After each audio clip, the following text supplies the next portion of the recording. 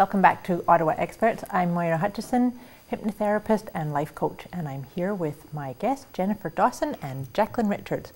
And we've kind of been chatting about spring cleaning, getting organized, raising our energy, getting excited, getting truthful. Like, that was lovely what you talked about there before the break, about just really giving yourself permission to be who you really are, authentically. And Jacqueline, I just wanted to touch in on what kind of resistance comes up with like, I think that you must hear similar kinds of stories about people. What if somebody thinks this of me? Absolutely. And it starts with interest rates are really looking fantastic. And so then the question is, okay, if I get out of that previous mortgage where life wasn't so great and I got that interest rate, I wonder if I change it up, could I possibly do it?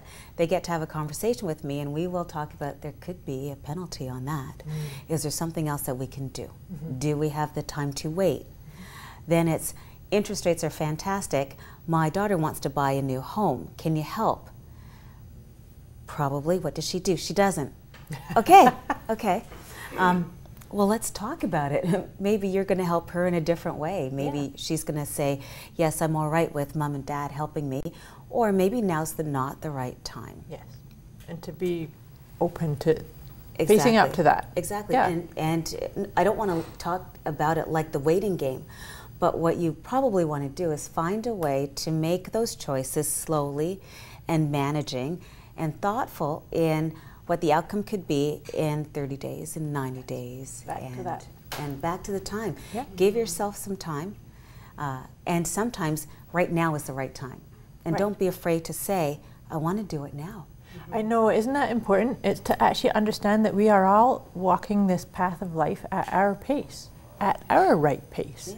Yeah. It doesn't matter if my pace is faster or slower than yours, it's my pace, which is the right one. It's not about keeping up with the Joneses. Absolutely not. That's not the case. It's not.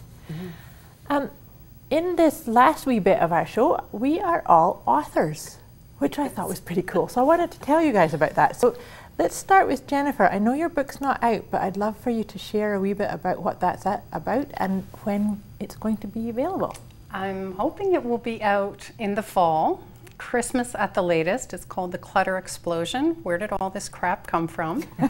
How to declutter, get organized, and find peace. Because I found there has been a real correlation between letting things go and people allowing themselves to open up and let the good things of life come in rather than the material things.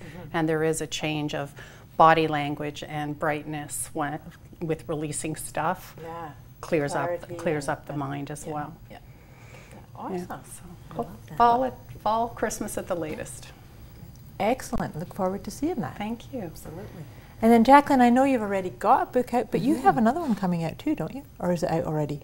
The Wealthy Yogini. So this is my book, Yoga for Your Personal Finances. The reason why I wrote this was that I am a yoga instructor and a mortgage consultant, and people don't breathe when they talk about money.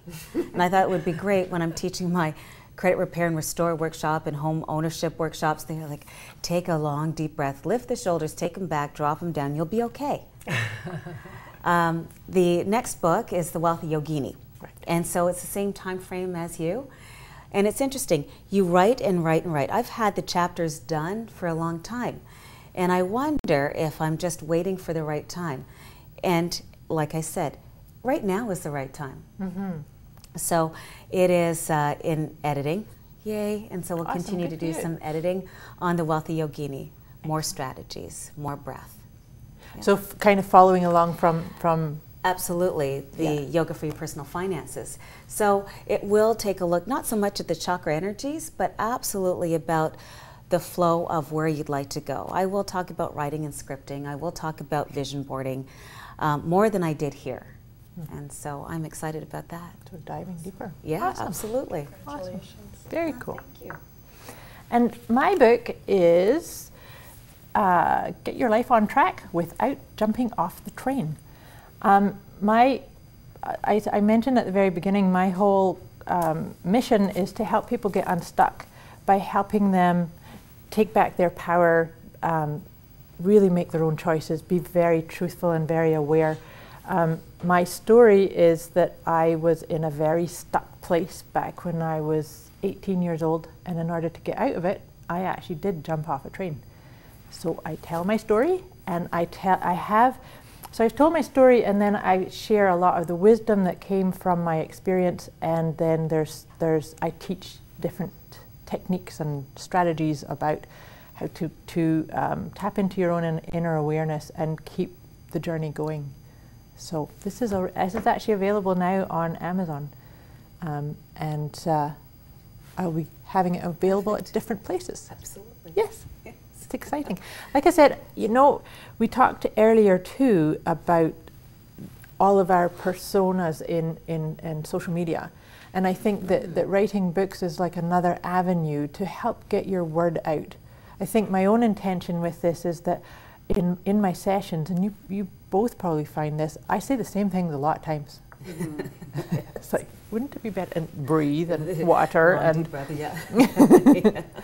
And so it's like, it's nice to be able to get that message out to people that I may never even meet ever, and to just know that you can impact somebody, I think is really, really powerful piece about that. So the format of your book is that to kind of help people see beyond their clutter and then give some organizing tips? And it's going to be chunked out into different even parts of the house, so people can, cool. if one area of your home is an issue, you can just go to that chapter and work on that issue. So right from paperwork to your front entrance to kids' spaces, it'll all be chunked out in the book with little tips and tricks and assignments and everything. So.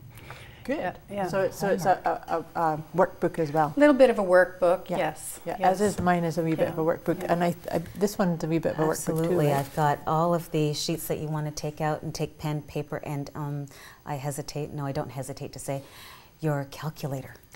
Yeah. So that's Yoga for Your Personal Finances, but that's based on my workshop. The Wealthy Yogini brings in principles a little deeper. Think and Grow Rich, the mastermind. Right. Deepak Chopra and his 7 spiritual laws. Right, yes. So I speak to that too.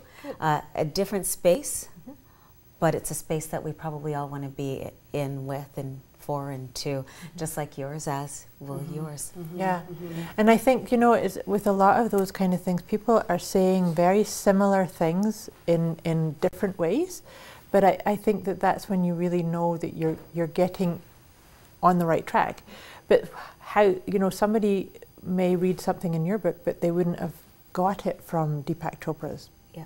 You know what I mean? It's like, and same for any one of us, is that it's how it lands, it's where the emotion is. Because everything we've been talking about tonight has such a huge emotional component to it. Thank you for saying that. That is absolutely it. And if we aren't assessing the emotion, same thing over and over again, sign of insanity. Yes. Yeah. Yeah. That's what we just talked about. Yeah. Yeah, we did. So you know, that's the other part. So for me, emotions, I think we need to use them as our guidance system. I've often said that. It's like if you've got an issue, like if it's a room in your house and you go into it and you feel heavy and weighted down. Help me. There's something going on, you have to face up to it. And you know, so then sometimes people might have to repeat that over and over and over again before they get the fire, saying, hey, if I want this to be different and not be insane, then I have to do some change.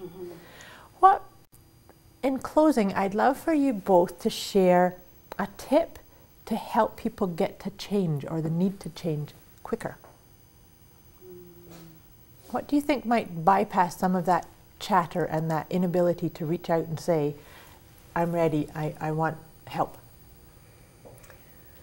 I think one of the things I encourage my clients to do is set priorities. And not too many. Every day, set 3 top priorities for your day. Not any more than that, it's overwhelming. What are your top 3 priorities? And also, use a day planner. I don't care if it's electronic, if it's paper, if it's a wall calendar. Put it down. Our minds are fallible. We're going to forget things. Use a planner religiously every day. And that will also help you see what you have accomplished, not just what you have to do, but what you've done. Yeah. It's not where you're always where you're going, it's so you can go and see where you've been in a day. Absolutely. So when you're beating yourself up at the end of the day that you didn't get things done, oh, well, I was on the road running the kids to 18 different places, that's where my day went. Yeah, that I'm very much in alignment with that. For me, I love lists and I love ticking things off that list. Okay. Great accomplishment piece. How about you, Jacqueline? Aside from yoga to allow you to clear your mind, to allow really great things to emerge, 5 things at the end of your day that you'll write down in your journal, because everyone has a journal, right? So 5 successes, and it could be, I ditched a couple of things out of that room and I made sure that my dishes were cleaned, etc., etc. It can be absolutely that easy. It spurs on more writing, more I'm okay. And then you'd say, and I made sure. Thank you so much, Jacqueline. that- That is all we have time for. So gratitude, very, very important part. So I'm so grateful to both you, Jennifer and Jacqueline. Join us again on Ottawa Experts. I hope you enjoyed what we shared.